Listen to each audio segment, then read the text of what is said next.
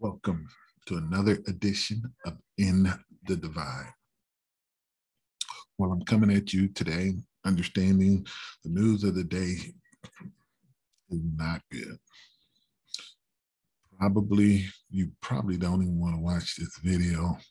Probably don't want to hear anything about crypto for the next week to 6 months. I understand. But I have some news for you because news is what we need, whether good or bad, to continue to march on. And times like this, we have to understand trouble don't last always.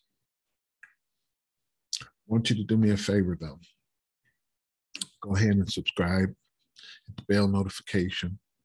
Go ahead and like the video, dislike the video. Also, feel free to leave a comment below.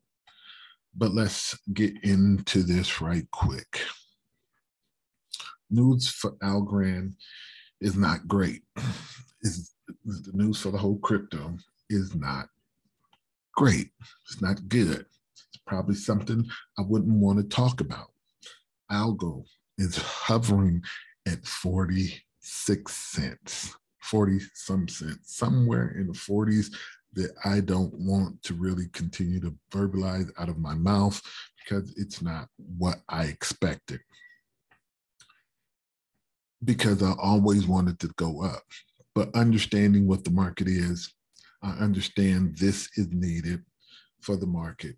For those who are in this market without understanding the market dynamics with inflation, the CPI, the overspending, the regulations, the geopolitical machinations of this whole thing, you have to understand from the pandemic to the point that we are, there was a bubble created, an artificial monetary bubble that kept the economy afloat. So now with real world needing the fantasy of sit home and do nothing and collect extra money and just to keep the economy afloat, now there is real world consequences. There were consequences going to be coming before that, but now we have to have the rubber meet the road. But I'm telling you right now, there are some people who are traders who are coming into this new environment of crypto, and they come in with a trader's mentality where we're going to be making money.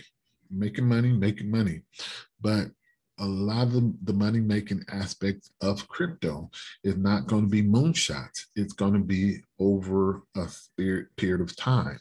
Time is the multiplier here. So unfortunately, there are periods of time where your leverage in the market, your access to the market, where you actually need capital is in times where you're in an extreme bubble and your assets are low, are depressed. Just like 2008, if you needed your money in 2008, usually you got out the market, you took a loss. But what happens if you're able to persevere, if you're able to hold, if you're able to have the diamond hands I've been telling you about, you're able to bear the bear markets, because the bear market leaves, because bears hibernate. They can't stay around all year. So I'm telling you right now, while the bear's out, look for your food. Look for your food, because that food is going to be very valuable when that bear goes to sleep. Right? So I got some news for you today. News,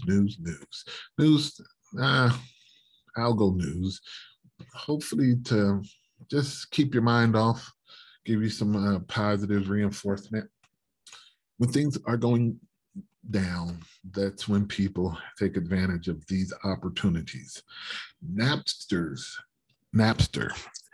acquired by Hivemind, Algorand at undisclosed price. This is someone taking this market, which is very upside down, topsy-turvy, and this is Algorand making plays for future.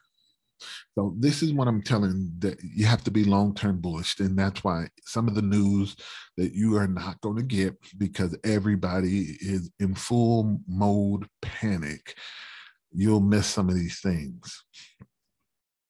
If you don't know about Napster, the beginning of 2000, turn of the century, Napster was the big thing, file sharing and everything. It was big, but now with streaming and digital and all that other stuff, it's not as relevant. So here is Napster, once popular in the early 2000s for peer-to-peer audio file sharing, has been acquired by Hivemind and Algorand, the teams announced today. Emily Lavelle, who has been named interim CEO of Napster, where she previously served as chief strategy officer, according to her LinkedIn. Lavelle is a music industry veteran with previous gigs at Warner Music Group, EMI Music, Bauer Music, and the BBC. Now, I'm telling you this is going to be big for the space in DeFi, NFT, because what's going on, dropping a little knowledge. I'm not going to have this be long, but on Algorand, there's a couple of things that's moving. You may have saw my video, and if not, it's in my catalog, where Algorand partnered with LimeWire. LimeWire is another music site. Now, on Algorand, there's a couple of music platforms. One is Opulus, and another is Dequency. And these are music NFTs. These are going to be transitioning, where artists are going to be able to take and commandeer their own music and bring it to you, and you can be able to participate in that artist's royalties. You can be able to benefit from an artist who allows you to collaborate and fund and take royalties off of a record they may be producing. So there is in this space ability to make some tremendous new revenue streams for the artists, and have people, retail investors, get in on their favorite artists, get in on being able to take advantage of some trends that they were not being able to take advantage of before. It's another investment stream in the money in the music market that has never existed. So volatile markets and uncertain times often bring exciting opportunities. At Hivemind, we believe in developing thesis and building enduring value. Music X and Web3 is one of the most exciting spaces we've come across. Matt Zhang, Hivemind founder and managing partner, wrote in a LinkedIn post announcing the acquisition. 2 weeks ago, Hivemind undertook a similar effort in backing LimeWire with the aim of bridging a once infamous file sharing brand with Web3. I'm telling you right now, there's things going on right now that's changing the economic structure of the market. And if you are in the mindset, take advantage of these things, these opportunities like Dequency, like Opulus, like LimeWire. These things are going to be changing. The economy is changing right now. The economy before the pandemic is not going to be the economy after the pandemic. All this stuff that's going on, it's changing the very structure of market. So outside in 1 or 2 years, the market's going to be changed. Crypto is going to be so much more ingrained in our technology and our daily lives, because right now we're transferring because we're at a bottom. See, what happens when recessions and all these bubbles burst, there is always a rewiring of systems. There is always looking for to do things better and more efficient.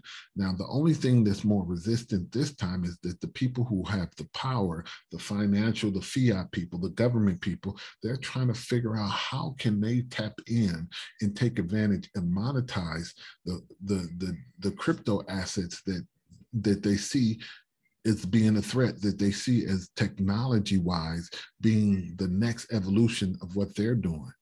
But the thing is, they don't have a plan to be able to take advantage of you yet. That's why it's not being implemented, because they need to be able to take advantage, find a way to make money off of you, because that's that's what their whole structure. That structure goes away with crypto. Crypto is not going away. You can't put the genie back in the bottle. You can't put the toothpaste back in the tube, because right now, the people who understand what it is, it's not going back. So I want you to understand that these things are happening even now in this down market. There's going to be things that's going to be up there to upturn the market, the current market.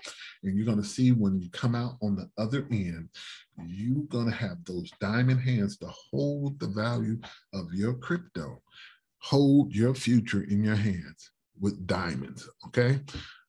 This is Sam Houston. Hope you have a great day. This is me hoping your tomorrow is better than your today.